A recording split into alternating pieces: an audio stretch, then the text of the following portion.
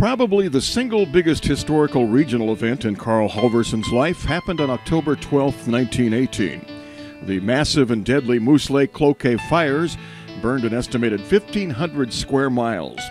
38 towns and villages were destroyed and 453 lives were claimed, with hundreds of thousands of farm animals perishing as well. The $100 million fire was an event that Carl remembered vividly as an 11-year-old boy. Carl said he and his family heard the news from passersby on Highway 27 who painted a grim picture of the deadly inferno. And they started telling us, and I always remember I stood there listening and thought how terrible that was. They said Autumnal, Kettle River, Moose Lake, Waller, Kettle River, all of them towns had burnt, you know. The whole country was as black as coal. God, black coal. Yeah, and they came and told us that, and talking about all the people that burned. I was standing there 11 years old, listening to all that. But how terrible that must be. Carl said one of the highest death rates occurred about 1 mile south of the town of Kettle River on Highway 73 at a point called Dead Man's Curve. That's a mile south of Kettle River.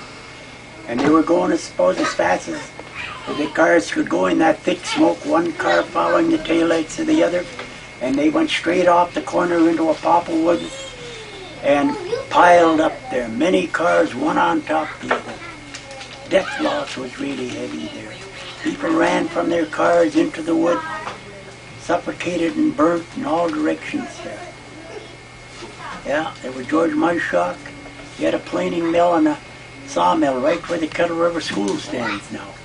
And he drove his car into that same mess, and he had started running, and a couple 100 feet down is the Kettle River running, see, below the curve, and he was found right near the river burn. Fortunately, Carl and the family homestead in Split Rock Township had been spared. His older sister, Cora Madsen, and her husband, George, concerned about the Halverson homestead, decided to make a 14-mile trek from Moose Lake to Split Rock to see how the family had fared. So they started out in the morning. Imagine drive up that 4 miles, Moose Lake to Highcliffe Hill. Nothing but dead people and animals, wagon loads, horses dead, wagon loads of people burnt black in the ditch off the road, you know. Well, they got as far as the 4 mile corner.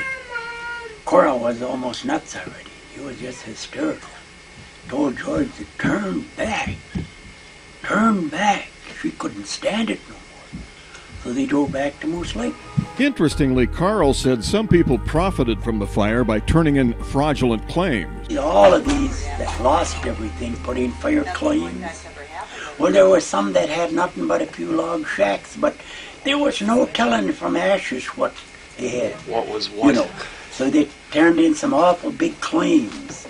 Many of these farms right here in Split Rock built big houses and big barns because their claims were so big. And Carl said that Duluth was spared because many of the citizens there had heard what was coming.